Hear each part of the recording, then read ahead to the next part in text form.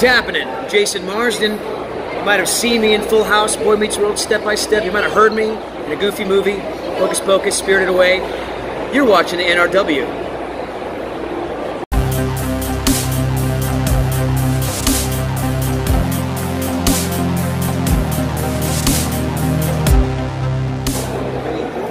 Let's do it.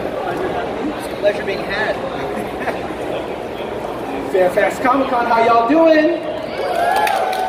Yeah, let me hear it, Fairfax Comic-Con, how are you doing? Yes. In Virginia. I am Patrick Michael Strange with Fairfax Comic-Con and the NRW, the Nerds of Color and Quirtastic. I do a lot of pop culture stuff, and I'm here and excited and delighted to be joined by this amazing talent right here, Jason Marsden. Give it up for Jason Marsden! What's happening? I know you know who he is, but for the uninitiated, I want to kind of give a little bit of introduction, direct from his IMDb page. You know, we all know how they are. Yes. What you got? Jason Marsden was born on blah, blah, blah. We don't need to talk about age. In Rhode Island as Jason Christopher Marsden. He is an actor and producer known for a Goofy movie, Spirited Away, and Hocus Pocus. But we all know he's a big anime guy. I'm sure this isn't giving us everything because this list is long. I know you all know how long this man's list is. He's an amazing talent. Let's give it up one more time for Jason Marsden. Thank you. Thank you, Mr. Strange, for having me. Jason, it's a pleasure to have you. Welcome to Fairfax Comic-Con. Thank you. Second year here doing this show. Thank you again to the audience. Let's give it up for our amazing audience. Thank you. You are guys. awesome. Thank you. It's not for you, we couldn't do the show, and Jason wouldn't be here. So thank you all for coming out so that we can have Jason here. It's true, it's true. So Jason, I am an actor as well beyond doing this pop culture show.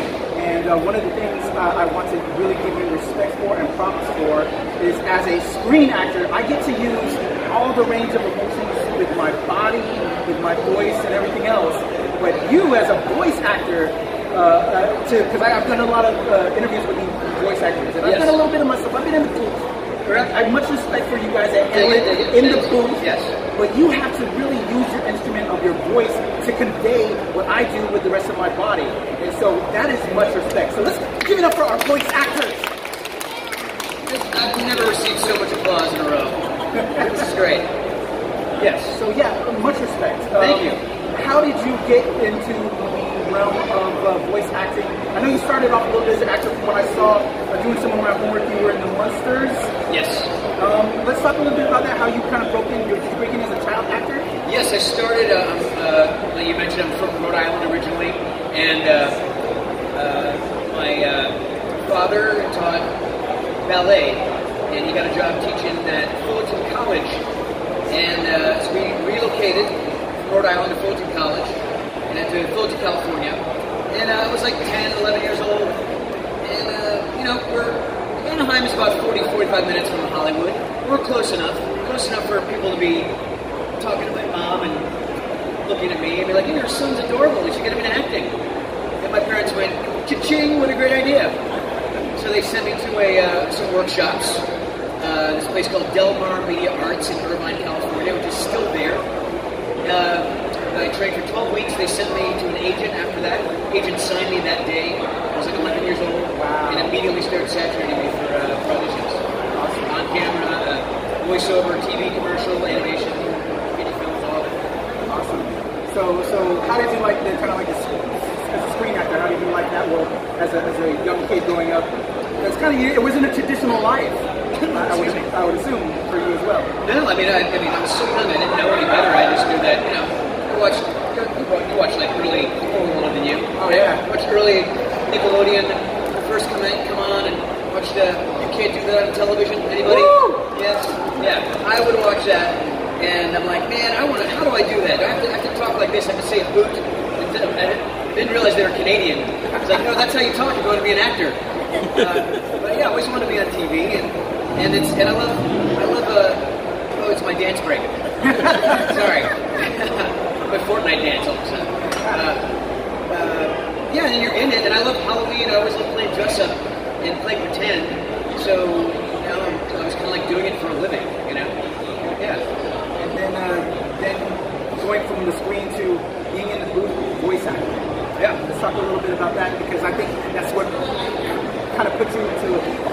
realm of the pop culture sphere, Yes. with the many amazing characters that you've brought to life with your voice. How is it going from being a screen actor to getting into voice acting, and that change of pace of having to learn to convey emotions with your voice and being in a booth because you're not acting it out? Well, the first cartoon I ever did was Disney's Adventures with Gummy Bears. Anyone remember that? Woo! Gummy Bears. Bouncing here and there and everywhere. That was my jam! I loved it. I'm sorry.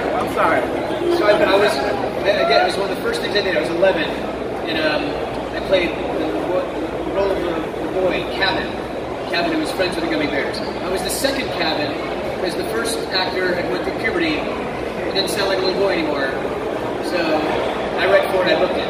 Now, when I was doing these workshops I told you about in Irvine, California, they'd always told me that when you're performing with another actor, you look them in the eyes. Okay? Now, when we did Gummy Bears, it was kind of like being in a small airplane. It was just 2 rows of microphones, and they're all sitting down. And I was in the very front, in the second row. And every time I was supposed to act with the person behind me, I would turn talking like this. And of course, you can't hear because I'm off mic. So that was a learning curve. You're like, oh, Jason, you gotta get on the mic. I'm like, I'm being a good actor. I'm making eye contact with my fellow actor. No, you just gotta be on the mic. So yeah, there's a certain, like, there's really no difference in voice acting and on-camera acting. You're conveying all the same thing. It's just the little technical things you gotta change. Like, you know, get all the change out of your pocket. Don't be wearing, like, loud clothing. You know, if your actor's behind you, then you got to figure out a way to perform and use your imagination. So that's the kind of stuff I picked up on when I was doing that. And then learning to like turn your pages of the script so you're not interrupting someone else's performance. Yeah. Let me just throw this cord behind my back like a star. Do you have a favorite earlier role? Favorite earlier role? I did a show called Erie, Indiana. Anyone? Yes. A couple of yeah. It was a very short-lived. Yes. Swedish chef back there. You've seen Erie, Indiana. I'm a Swedish here in Erie, Indiana. We are better here than dead. Yeah, man. I was 17 when I did that. It was a very. If you haven't, I think it's on Amazon Prime. It's like Twilight Zone for kids, and if anyone's seen Hocus Pocus, Omri Katz, who played Max in Hocus Pocus, starred in Erie, Indiana. Yeah. So that was the first time I worked with him. And I loved doing that show because it was like making little movies. Because most of the stuff I done was like sitcoms, which is a different environment. It's like a studio audience.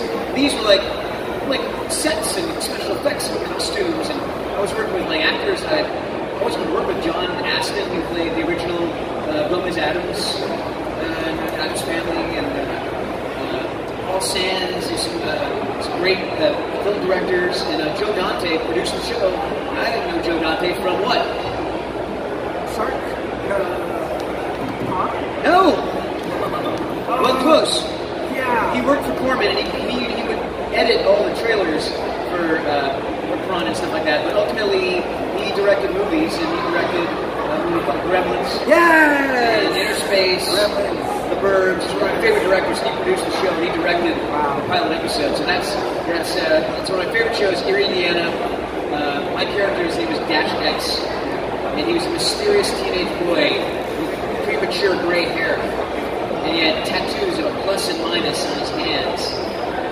And turn the plus one way, it looks like an X. So it was Dash X.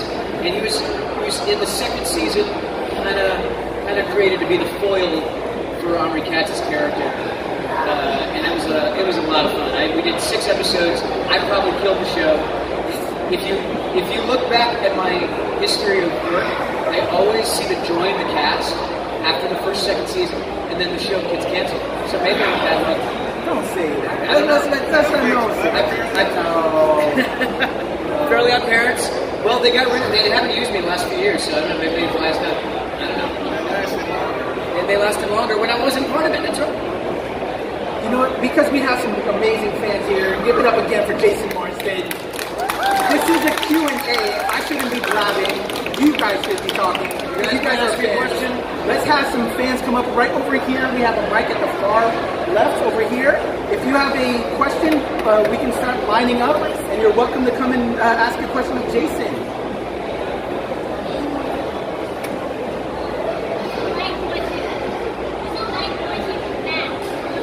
What's it like voicing Max in a Goofy movie? It's a yucking awesome. I booked that. I was 18 years old when I booked that, and I had met Bill Farmer before. Bill was the voice of Goofy, and I was a big Disney nerd. So it was a trip and a half to I'm Goofy's son, for crying out loud. I'm literally part of Disney history, lineage. It's a good time. Does everybody have to come to the microphone? Can they just stand up? They can if you want. We just wanted to, in case you wanted to, it was funny. What's your question? Then I'll get the Swedish chef afterwards. Yes. Will we see you for season 4 of Young Justice? Is there a season 4 of Young Justice? It was announced, yeah. No one told me. I was waiting for you. Thank you, Seth. That was my question that I had. I can't wait. I don't know. I really don't know. Are you sure it's not? Because I know they broke up the 3rd season in 2 parts on DC Universe. The 2nd part just got released. That could be misconstrued as a 4th season, but you heard that... They announced 2 days ago it's been renewed for a 4th season. Outstanding. Hey, job security. All right. Yeah, get up to me. Yeah. Is he going to be part of it? I don't know. No one told me. But can we just stay on this real quick? Yes.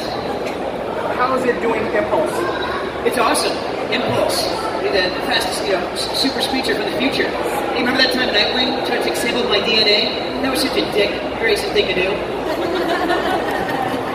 Yes! So I read for that. So here's a fun thing. When I booked that, my agent's like, so you booked Young Justice? You'll be working a couple weeks. I'm like, hold on, I didn't read for Young Justice.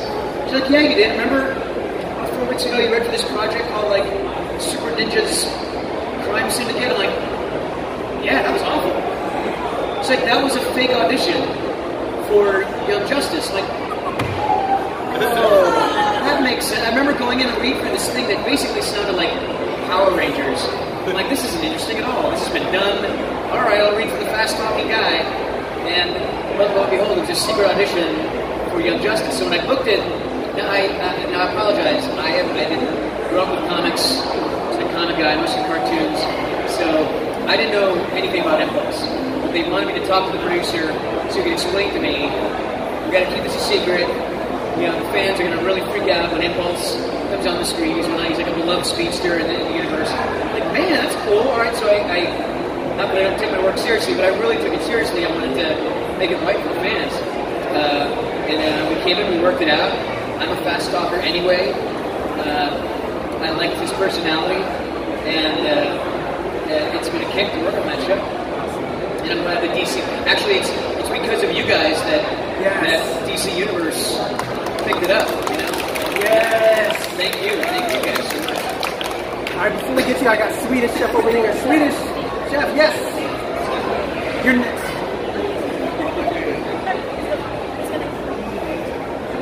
Here's your walking over to the big food. You're gonna stand up 1, 2, 3.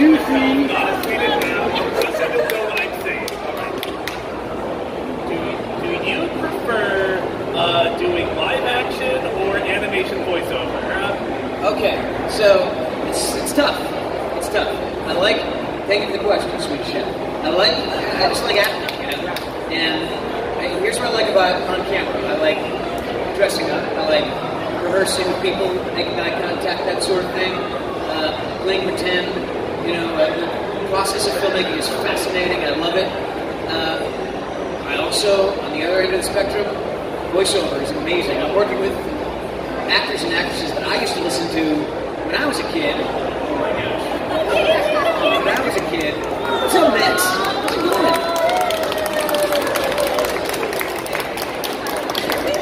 going? You look fucking great.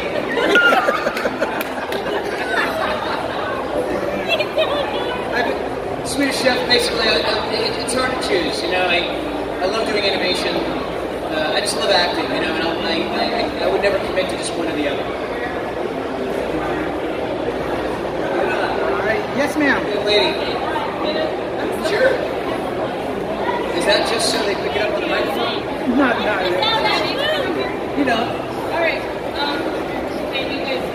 Yeah, you can. You're good. Okay, I have a loud voice, so I'm just gonna do that. Yes. I'm a teacher, so I got so deep. Sorry, I'm like so excited. How was it to voice Richie from Static Shock? Because as a kid from Brooklyn, like that had some real issues. Yes. I saw people of color. I saw representation. I saw like comic book stories that spoke to me. And Richie was like one of my baby crushes. So like, how cool was it to be part of that and do like the cameos with like Batman and like Teen Titans? Like, was it dope? Like, It was so dope. First off, like, it was refreshing to be part of a show that featured an African American hero, and I was the token white guy in that show, and it was awesome. First off, like behind the scenes stuff, like I worked with Phil Amar a few times. It was, thank you. What's your name? Allie. Thank you, Allie. Yeah, man, who's a Phil Amar fan in here? Samurai Jack is one of my favorites. Shout out to Phil. Such a big fan of his, even from like Pulp Fiction and Mad TV and all that stuff. And we worked together on a show called The Weekenders, and so we got to play best friends again for Static Shock. And it was really well produced. The stories were great and dealt with like real stuff that was happening in the world. And then they did like fun cameo stuff, like crossovers with Batman and the Joker, Mark Hamill, sitting like as close to me as you are. And like it's so weird. It's like Mark Hamill's he's just a dude. He's a regular dude. He's a dad. He's a big comic book nerd. He knows like he memorizes like theme songs to like 50s TV shows. But when he's sitting next to me, I'm like,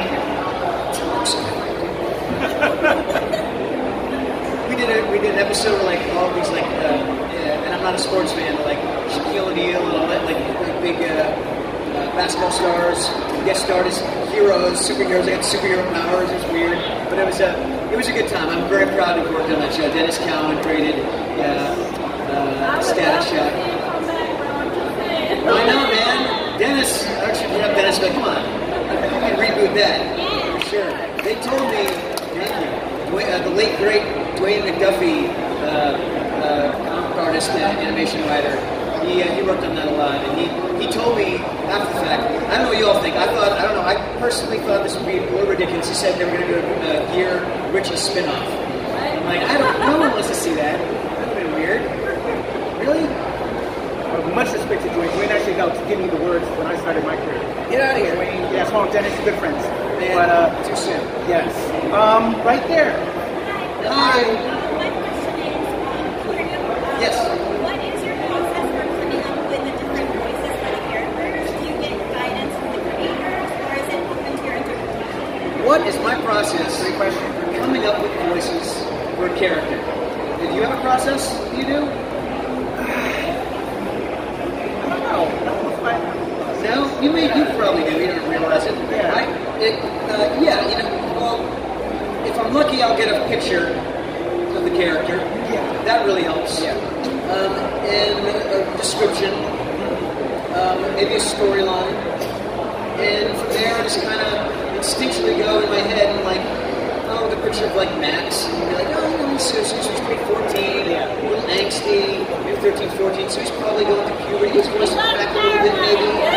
Yeah, Powerline. He's really into Powerline. He's ashamed of his dad. He's a little bit of angst in there, So I just messed around with that, and I had guidance from Kevin Lima, the director of the movie. It's all a collaborative thing, and sometimes you're just like, they just throw you in there and you try a couple things. I audition. I usually audition at home on my laptop, and I'll just try 2 or 3 things, send it away, and hope that they like it. Yeah. You bet. Yay! Awesome. Before I go to another one, I have a sidebar question. Yes. As a voice actor, occasionally. Yes. Do you prefer and review other upcoming voice actors? Because I know there's people out here that want to know about getting into the business. Studio in booth, or now because of the technology, you can record at home, make your own sound booth. Do you prefer going to the studio, or do you like recording just being in your own house? I much prefer being in a booth with other actors. So you can interact. Yeah. It's weird. It depends on the company. Like Disney, mostly will record individually. They cast a lot of celebrities. It depends on the schedule. So So oftentimes if I'm doing a Disney project, I'm kind of by myself. When I did a Goofy movie, it was me and Bill a lot. Warner Brothers, every time we did Static Shock or Young Justice or Lunatics, Batman, all that stuff was always a full cast. And I loved it. Yeah. Awesome. Yeah, like it's much more, you get a lot more performance, I think, when you interact. Definitely. You know. All right, question over here. Yes, Pat. What's happening? You got a Figment shirt on, yay! Finder, I'm just great. You can just speak out. Going back to your earlier work, I was wondering if you had any fun anecdotes from Boy Meets World, and as a related note, it seemed like you and Will Friedle were either best friends or had the same agents, because you seem to keep on showing up in things together over that time period, the Trojan War. Special guest appearances on Step by Step, and just hoping you could comment on that. Absolutely. What's your name? Ty. Ty. Thank you, Ty. Ty asked about me working on Boy Meets World and my friendship with Will Friedle. We have any Boy Meets World fans here? Yeah? Any Eric Matthew fans? Yeah? So here's a fun story. So, yeah, Will's from Connecticut. I'm from Rhode Island. We met at an audition for a show called Almost Home, which was sort of like a reboot of a show called The Torkelsons. When you audition for a TV show, you go in, you do the callback, you do another callback, and maybe another one. And if they really like you, they take you to network. And that, oh man, it's like makes my palms sweat just thinking about it. So you go in, and that's like the final thing. It's usually between like you and a few other people, and you go in the room for the network, and it's the most sterile, like most unfeeling, experience. But you go and you do your best, and then you'll find out, usually that day, if you got the job. So, going into network for Almost Home, it's me, Will Friedle, Shiloh Strong, writer's older brother. We all go in, I nailed that thing, sent Will home in defeat. Then, Boy Meets World comes along. Almost Home is done, they brought me in for that. I auditioned, bam, I go to network, it's me, Will Friedle, Shiloh Strong. Now, I couldn't send Will home in defeat again, so I just politely bowed out of that one. That's not true. He earned it fair and square. So, that night, I was really bummed, because I lost a job, and my friends took me to Universal Studios, just to let off some steam, and because Will's from Connecticut, they flew him and his dad in for the audition. They put him up at the Universal Hilton. As I'm walking up the hill to the entrance of Universal Studios, he's walking back down towards me, and I see him, and we make eye contact, and we look at each other, and I look at my friends, and I'm like, hey, this is the prick that stole my job. And we became best friends ever since. Yeah. Yes, Max? What got me into voice acting? Max? Well, I was, how old are you?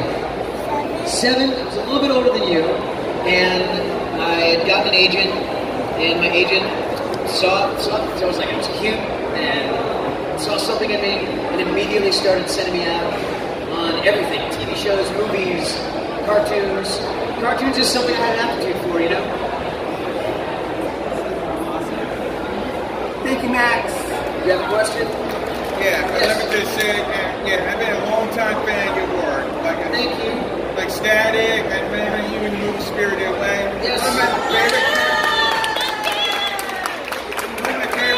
One of my favorite characters you've done was Gary from Extreme Ghostbusters. Hey, that's who you're going to call. What was your experience like voicing that character? Has anyone ever heard of the Extreme Ghostbusters cartoon that came out in the 90s? Yeah, it's hands. So, yeah, it was a trip and a half, because number one, I'm a Ghostbusters fan, and I watched the real Ghostbusters that came on. You can only watch it every Saturday morning. That's the only time we could watch cartoons, Max. That's it. We didn't have Boomerang or Cartoon Network or any of that, or Netflix. We had to wait once a week to watch a lot of our shows. And I was obsessed with that show because it was dark and the animation was really cool, and I loved the voice actors. And so when I found out about the Extreme Ghostbusters, I was extremely elated. And I played in my opinion, one of the coolest characters. Garrett Miller. He was a wheelchair-bound Ghostbuster, and he was arrogant and tough, and he didn't let having a handicap stop him from kicking Ghost butt. So, and here's a fun thing. It's like, you become an actor or a voice actor, you work on stuff, you never know what's going to touch the hearts of people, what's going to gain you in popularity. And I'm because of you guys, because of Fairfax Comic-Con, I'm invited here like I'm a rock star, and I'm being flown to, Max, you dig it? Yes, you are. And because of Ghostbusters, I'm going to Ectocon in Glasgow, Scotland next year. Wow. Yeah, isn't that crazy? What are you doing all the way in Scotland? Pardon? What are you doing all the way in Scotland, Max? I'm going to be Garrett there. I don't know if Max is making his way over to Scotland. All right. You got a question over there. There you go. Yep. Yes. I feel like it's The Price is Right. Come on down. Your favorite spirit, that is you. Right. All right. So, lovely lady with the hat actually had my first original question. So, my second question is, I know you from kind of weird stuff. I know you're the Oscar Cora. I know you as Tom Sweeney in Teenage Robot Express. Yes. So, my question is, I've done acting before, but my tricky part is always, and especially like in a show like Cora, really being able to like picture yourself and imagine yourself in that world, in those crazy fantasy worlds where teenage robots exist and spirits are real. Like, what would your tips be for like putting yourself in that? It's just, what's your name? Courtney. First off, I don't know if you have a personality to be an actor. You just seem very reserved and, I don't know. You seem like you have a tremendous imagination. Right? I guess. Yes? Of course you do. We all do. It's just, it's thinking outside yourself. It's not giving any F's about what you think, what other people think about you. It's about willing to to fail with dignity, to be able to try stuff. And that's, you're in this, like Core, for example, you have a script, you have directors, they tell you what's going on, and I do my best to put myself in the shoes of Spirit II and promote all that, It's a collaborative thing, but it's about, taking that leap from the lion's head. Thank you. You so bet, much. thank you. Got another question over here? Any more questions? I got one real quick. I want to hear what you got to ask. I'm a big G.I. Joe fan. Yes. I also cosplay as Tunnel Rat with the Finest. Y'all know about G.I. Joe, the big cosplay organization that is the Finest. I can Tunnel Rat. Nice. But you did G.I. Joe Renegades? Yes. Can you talk a little bit about that? Were you a G.I. Joe fan from the Real American Hero, the original 80s? Yes, I was. Yes, so I was a Transformers fan. Yeah. Fanatic. I had all the toys. And I was a G.I. Joe fan. I had all the action figures. I loved watching it. I couldn't wait for the movie that came out with Burgess Meredith. Yes. And Serpentor. Yes. Oh my gosh. Cobra! La la la la la la la! Woo! Oh my gosh. So how was it from being a fan to now be Renegades? It was outstanding. Outstanding. I got to work with Michael Bell, who was the original voice of Duke. Yeah. He played my dad in one episode. I've known Michael forever. When I did a show called Monsters Today, and Michael guest starred on the show, and I knew who he was. I knew he was a voice actor. I recognized his voice, and he had done like Smurfs and Snorks and G.I. Joe and Transformers. So I would bug him all the time. I was like 13, and he brought in to me a script of the Snorks. He's like, "Here's something you got to work on." There was 4 characters in this episode. He's like, I voiced all 4 of these characters. So like, work on like giving these guys. He gave me like my first lesson. Wow. Yeah. So yeah, G.I. Joe Renegades was great. I wish we could have done more, but I heard that we were doomed before we even hit the air. Yeah. But it was great. My buddy Matt King was Tunnel Rat. Everyone did such a great job. I loved it. Loved you. Thanks, man. Thank you. Great time. Thanks. As a voice actor, you have a lot of roles. I'm sure they're all your babies, but as you have to give life to that voice. Yes. What is the most difficult voice of all of your many roles? There was one, I did a show called Lucha Lucha. Anyone know Lucha Lucha? So I voiced, it's cool, it's like a masked Mexican wrestling cartoon. It's stylized and funny. Candy Milo from Rugrats, she played this character called the Flea, and it was, I couldn't hold a straight face. She's amazing. Kimberly Brooks, who's on Voltron, she was one of the other characters. The character I voiced was Ricochet. Ricochet was originally voiced by Carlos Rocky, so I got to give him props for originating that voice. And he's very busy. He was doing, I think, Reno 911. So they did a casting, and they cast me. I was very thankful. So when you're cast as a voice actor, contractually, you can be paid to do up to 3 voices. So I did Ricochet, and then he threw me this other character that Carlos did, the referee, big burly referee who handles all the matches. And he's big and he talks like this all the time. Lucharon! Yes, 1, 2, 3! Yeah, after about 20 minutes of that, I was done, shredded. I naturally cannot do that. So that had to be, a little few and far between. All right. And so we'll go to the other side of the spectrum. What was the easiest, or what is the one closest, I guess, to your voice? Or do you like that it is, you don't have to do so much inflection? Yeah, like Garrett is one, because that's very much me. I mean, like, I'll admit, I have an ego. In my 20s, I was an arrogant, person. I'm ashamed of that. There's a character, you watch Transformers Rescue Bots? Yes? You know the voice of Cade? Cade is the fireman. His bot is E-Wave, voiced by Steve Blue. And Cade is also, like Garrett, he's a first responder, he's a fireman, he's very much into himself. A character it just came easy for me. But it's my own voice, my own personality. Yeah. All right, more questions out here? There we go, right there. Yes, Haku. I thought I saw a big white dragon flying on the Expo Center. Hello again, Jason. Hello again. James. So, one of my favorite sitcoms growing up was Full House and Step by Step. Yes. What was it like being on the set of such iconic American TV shows in the 90s? Thank you, James. What was it like being on Full House and Step by Step, James? Everyone ever watch Full House and Step by Step? Woo! I'll start with the Full House because I was a fan. See, before I knew Candace, like back in the day, they were already been on like 5 or 6 seasons. They welcomed me there like I was already part of the team. Bob Saget, every time they would go out for dinner, he would include me. I had no idea that he was such a blue comic until I worked with him, and he was like that all the time. Him and Dave Coulier, crazy. I think it was only supposed to be like 1 or 2 episodes, but they gave me like 4 or 5, or 5 or 6. But it was a grand good time. Everyone was so nice. Had a blast. Step by Step, again, similar. They were on 5 seasons. They cast me again. I felt like I was there since the beginning. They took me to the episode where they took me to Disney World. That was awesome. So did I. Because check this out. Imagine going to Disney World like this. I was spoiled. You're not only working at Disney World, but all of us got like our own guest relations guide, our own person that would pick us up from our hotel, take us to set, and anywhere else we wanted to go. All our food was paid for. If we wanted to go in the parks, we didn't have to wait in line for rides.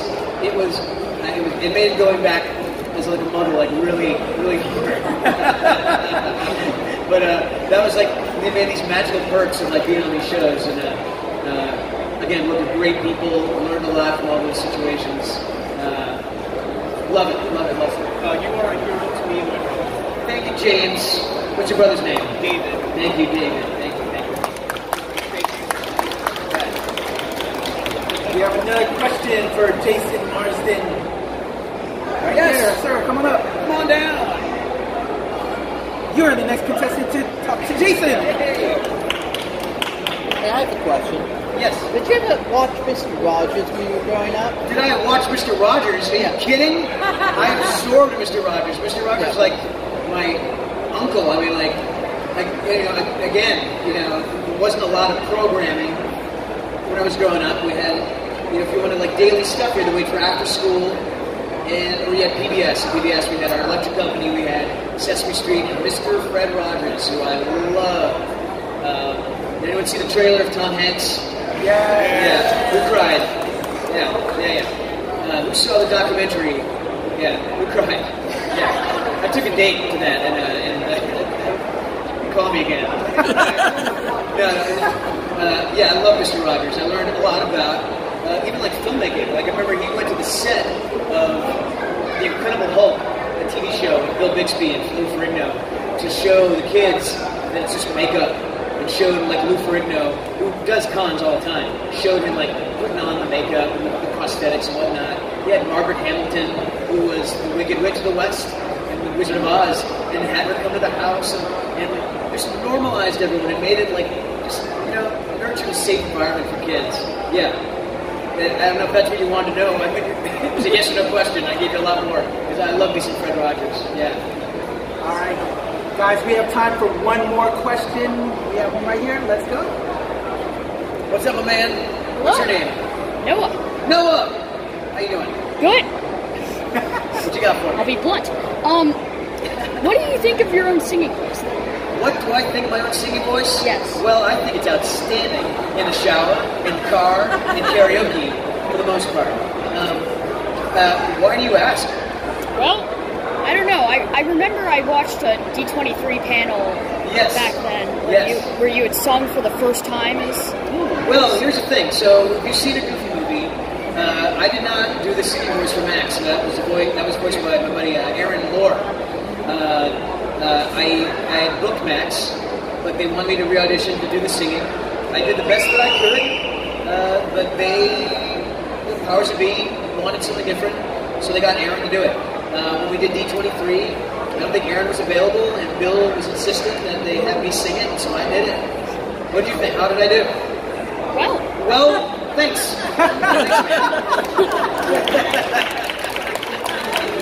Jason, before we go, just want to let you guys know that where I'm throwing my hand out is that way, the Celebrity Alley. Jason is over there. He has pictures. Did you sign autographs? I'll sign pictures. I'll do selfies. I'll do this. I'll put my arm around you. We did that. I'll do voices into the phone for you.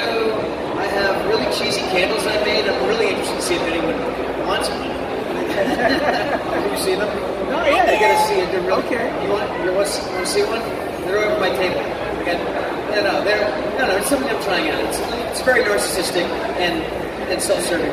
Come on over there. We got Samantha Newark from Jim and the Holograms. We got Monica Rial and Randy. I forgot his last name from Havens. Randy Havens from Stranger Things. Yes. Cincinnati season of Stranger Things. He's one of my favorite characters. Yeah. Please come by and say hello. I'd love it if you did. All right. But before we go, real quick, for those that are friends of yours that weren't able to make it, again, I'm Patrick with New Release Wednesday, where nerds rule the world. Nerds rule! I will have this video on our channel, youtube.com/newreleasewednesday. If you want my card, I can give you my card. But yeah, like you see, we're recording it there. But before we go, I would love for us to shift positions. If my man CY will take a picture of us, let's have one big picture with Jason that we can throw up on the internet. Let's do it. But let's hear it one more time for Jason Marsden!